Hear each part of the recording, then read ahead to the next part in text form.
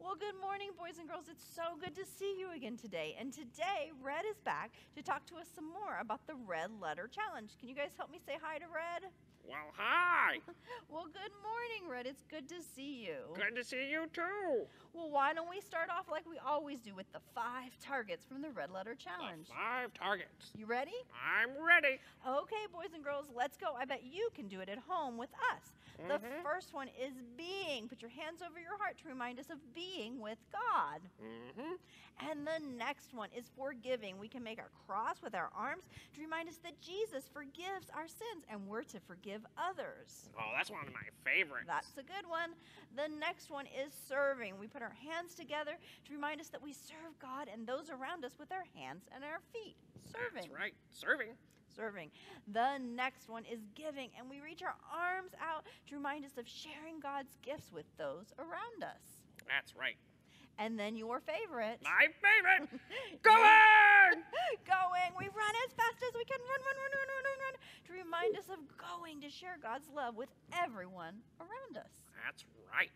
So today, we're talking about serving.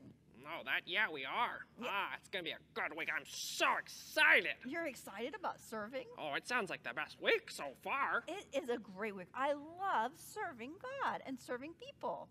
Well, I love being served, right? Which is what we're talking about. Being served, especially when it comes to food. Being served food, that's so good. Like, what exactly did you have in mind when we were talking about serving, Red? Well, we're going to be like kings, right? And get served all week and have servants to do things for us. Sounds like a pretty easy week to me. I think you're a little confused again, Red. Well, could you go get me some water first? Wait. Just hold on just a second. What? Come on. Isn't it serving week? It is serving week, but it's the week that we remember that because God loves us so much and we're so thankful for all that he's done for us, that we can serve other people around us. So, it's not about us being served, it's about us serving other people? It sure is. It's about us serving other people. And do you know who the greatest servant ever was? My mom? She is probably an awesome servant, Red. But no, Red, the greatest servant ever was Jesus. Oh, he was?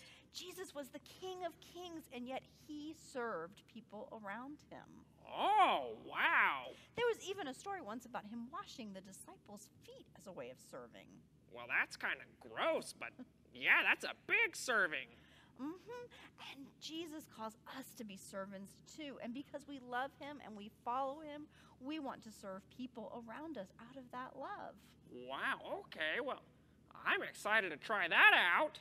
You should give it a try. It's pretty cool when we get to serve people, Red. Yeah. So maybe this week you could think about some ways that you could serve your family or your friends. Maybe you could do some extra help for mom or dad, or do something kind for a sibling or a friend. Oh, I got a few things I could do. Well, why don't you do that? And boys and girls at home, you guys can think about that too. You sure can. Well, Red, why don't you pray for us as we go out a week of serving? Oh, that's great. Boys and girls, will you pray with me? Dear Jesus. Dear Jesus. Thank you. Thank you. For serving. For serving. The whole world. The whole world. Help us. Help us. To serve others. To serve others. Like you. Like you. In your name we pray. In your name we pray. Amen. Amen. Well, it's good to see you, Red, and we'll see you again next week for another week of the Red Letter Challenge. Bye-bye. Bye-bye.